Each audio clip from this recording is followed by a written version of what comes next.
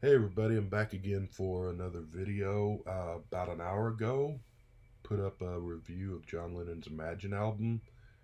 Actually, it's two videos. That video froze about midway through, and instead of going back and doing all that all over again, I just made a second video picking up where I left off. But um, yeah, so I'm reviewing John's albums in the order of release.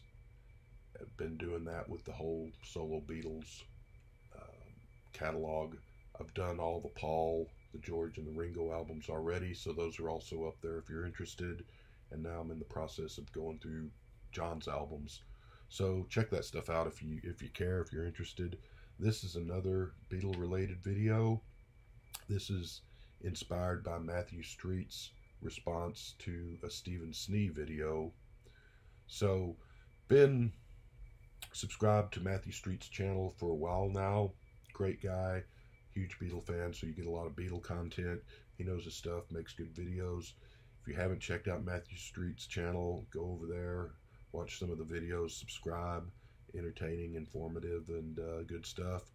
Same thing with Stephen. I was not familiar with him before I watched Matthew's response video. After I watched it, went over and watched some of his videos, and great stuff too. Another guy knows his stuff and good taste in music, and got some Beatle content on there, but you also got just a whole lot of other bands that he talks about. He's into a whole lot of good music, so makes videos on just a little bit of everything there. And his name is Stephen. His last name is Schnee. Has Stephen Schnee. He calls himself the CD Junkie, but you can just look him up by his name and you'll find his channel. And Stephen, what Matthew Street was responding to was that Stephen had asked a question. It's not a contest, it's not a prize, it's just a question he asked and wants people to respond to see what people think. The question is, what is your favorite Beatles solo album? And it's not what's your favorite John album, what's your favorite Paul album, your favorite, George and Ringo album. It's just out of all, how many there are, like 100 or whatever there are solo Beatle albums. Out of all of those, what's your favorite of the bunch? And while it can be, it's also not necessarily what do you think the best Beatles solo album is, because what you think is the best one may not necessarily be your favorite one. So, for example, my choice of the best Beatles solo album would come down to All Things Must Pass or Plastic Ono Band. Imagine and Ram might be in the mix for that spot. Love all those albums and love them dearly. If I was ranking the Beatle albums, they would be way up there toward the top. None of them are my favorite, though, even though I play them often and love them dearly. So my favorite, and I almost didn't do this contest, and the reason why is when I was watching Matthew's video, and he said, the question is, what's your favorite Beatle solo album? Immediately, the choice popped into my head, and I thought, okay, that's good. I'm going to do this, and I'll make a video after I watch Matthew's video. Well, darned if Matthew didn't pick the choice I was thinking of. I thought, so I went over to Stephen's channel and watched his original video where he asked the question, and darned if he didn't pick the same album I was thinking of, and the same album that Matthew Street picked as well. So I thought, that's just redundant. Why bother when they've already picked this choice?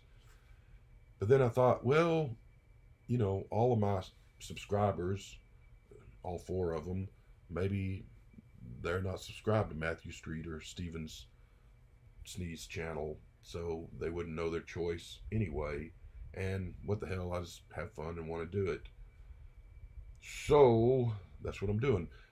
So my choice for my favorite Beatle album, my favorite solo Beatle album, 1979, Back to the Egg by Paul McCartney and Wings. And if I had to pick the best Paul album, in my opinion, it'd be Ram. But if I was ranking the Paul albums, this would come in number 2 or 3 anyway. But just overall Beatles solo albums, the one that I love the most, I don't say I play it the most because I play a ton of Beatles solo albums all the time, but this is I just keep going back to, and just great memories, great music. Like I said, I've reviewed all of Paul's albums, so I did a review of this. I don't know, a year, however long ago it was. I'm not going to go through and get into all the details and review the whole album again. If you're interested, feel free to go over and watch the video where I reviewed this. This came out in '79. Like I said, I would have been, I don't remember what month it came out, but I would have been 15 or 16. This was probably the third solo Beatle album that I bought brand new when it was released. The first would have been London Town, and the second would have been George Harrison's self-titled album. I was already buying solo Beatle albums before that, but I was buying the ones that had come out, 3, 4, whatever years earlier. And so it was kind of exciting to buy these when they were brand new and just in the shop. I was not, well, I'm still not a huge fan of Wings at the Speed of Sound, other than maybe a couple of 2 or 3 songs on it. I've always considered that one of Paul's weaker, or weakest albums, maybe even. I liked London Town quite a bit when it came out. Like it a lot more now. Love it now, as a matter of fact. But at the time, with what was going on in music, the Clash and Elvis Costello and Sex Pistols and the Jam and all the great punk rock and new wave and music being exciting again in a way that it hadn't been, in my opinion, since the 60s. I remember thinking when I got London Town that, this is some good music, some nice ballads and all, but I wish that Paul would have put a little more rock and roll in this album. I wish it a little grittier, a little more driving, rocking, pounding rock and roll, which London Town, as much as I love it, doesn't really have. I've Had Enough is about as close as it comes, and that's pretty weak tea when it comes to rock and roll. So this one, though, and I just remember, I think I heard 1 or 2 of the songs on the radio before I actually got the album. I got it, I don't know the day it came out, but I got it like the week it came out anyway. But so most of this was brand new to me when I went to the record store and got it and walked home and put it on the turntable. And it's just, I just love this album start to finish. I mean, there's hardly a weak link or a dog on it. It's great. Rock and roll and power pop and Paul in his punk phase. And yeah, you can argue that Paul was 30 whatever years old when he made this and wasn't 20 years old like he was 10 years earlier, and he wasn't 20 years old like the Clash and the Jam and the Specials and the Elvis Costello and all those guys that were in their prime in 1979. So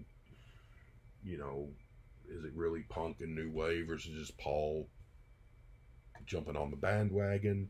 I don't know. Fair criticism, maybe, maybe not. I don't really care. All I know is that I loved all the songs on this album pretty much anyway, and loved them in 1979, loved them all through the years, love them now. I just played this album here a couple of days ago, and it's still a blast. It takes me back to being 16, takes me back to 1979, and really on this album, the only thing, Rochester theme is boring. It's not terrible. I can sit through it. It doesn't bother me. Wish he would have left it off and put Goodnight Tonight on here instead.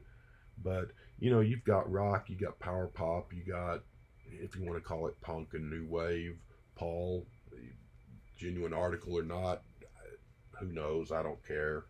But you've got your ballads. You've got, Arrow Through Me is just a weird, sort of strange song. I love it to death. Again and Again and Again is Danny Lane's, I think, finest moment in Wings. Is one of my favorite songs on the album. Old Siam Sir just blew me away the first time I heard it. Even you got some of the lazy Paul, silly lyrics. My Salamander, kind of cringeworthy.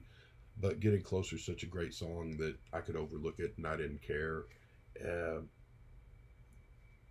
you know, and everything on here I really love. Just I love the opening, the reception, the radio static and play that goes into getting closer.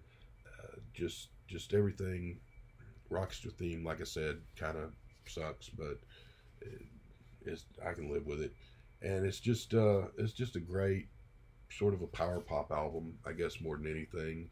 Good rock. I like the cover. I thought it was cool when I was 16 years old. Maybe, you know, when I'm 56, it's a little silly, but it was the 70s and it worked for me, and I was a kid, and so it was great. This is not the copy I bought in 1979. I don't know what happened to that. This is one that I got at Half Price Books. I don't know, a long time ago. I've had this for a long time. Looks like it's been run over by a dump truck, but it plays fine. The record plays fine, and that's what counts. So yeah, that's my choice. I will say I was really disappointed because last year, word was originally that the archive edition albums this year were going to be Back to the Egg in London Town, and I was really excited. So like I said, I love both of those albums. And I was all ready to run out and buy it when they finally announced the release date, but then came word that instead of those, it's going to be Flaming Pie, which I'll buy it, but I'm really hoping that next year Back to the Egg and London Town 2 will be the choices, because I'm looking forward to getting them.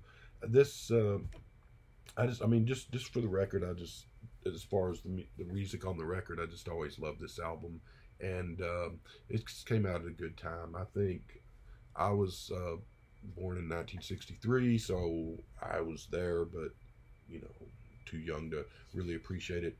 But from the time I was a little kid, I've always loved 60s music: Beatles, Kinks, Rolling Stones, Paul Revere and the Raiders, Motown, all that stuff. Wasn't a fan of what's known as classic rock now, that 70s Fleetwood Mac, Boston, Foreigner, Eagles, all that stuff. Never did anything for me then, doesn't do anything for me now. So I was really excited about the time I was in 7th and 8th grade when music, in my opinion, started getting exciting again with punk and new wave. And I just think that that period of 78 to about 84, 85, after that it falls off. But I think that period of music is just some great stuff and really exciting, and probably the most exciting period of music other than the 60s, in my opinion. And so this was part of it, and I'm glad that I was, you know, 13, 14, 15, 16, whatever I was, ages I was in that period, to enjoy it. And this was a big part of it. You know, Cheap Trick's Live at Budokan came out that year. Elvis Costello was just getting into discovering the Clash and all those bands, and this was part of that mix. And so that'll be my choice of my favorite Beatles solo album. So, like I said, go check out Matthew Street and Stephen Schnee's channels, and watch some good videos and subscribe to them. And if you're interested, make a video response to let Stephen and everyone else know what your favorite Beatles solo album is. I'd be interested to hear what other people, what their choices are, and why they pick them and what they think. So that's all I got. See you next time. Ta.